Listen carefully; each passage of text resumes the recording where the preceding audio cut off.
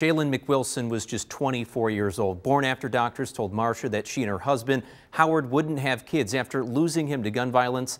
They're relying on their faith to get through this all. Marcia and Howard weren't home when Jaylan was shot in the street outside their home at the corner of Lockport and South Avenue over the weekend. They tell me when they got the call, they rushed back, but all that was left were rubber gloves and blood on the front porch. Jaylan had already been taken to the hospital where he later died. Police telling me tonight it was too early to determine a motive, but they don't believe this was a random act. Marcia's plea to others in Niagara Falls: choose life and not hate. We're still in disbelief. We're still rattled about how can you kill somebody in front of their house.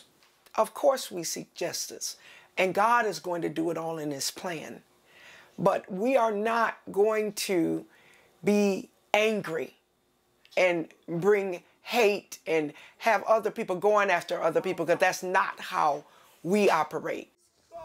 Well, Marcia is a well-known musical artist as well as entertainer in the area. She added that Jaylan's life will not be in vain. This weekend, about 100 people came out to pray for the McWilson family and call for an end to these acts of senseless violence as the family works through the difficult task of planning their 24-year-old's funeral. Anyone with information about this shooting is asked to contact Niagara Falls Police. Rob Hackford, Channel 2 News.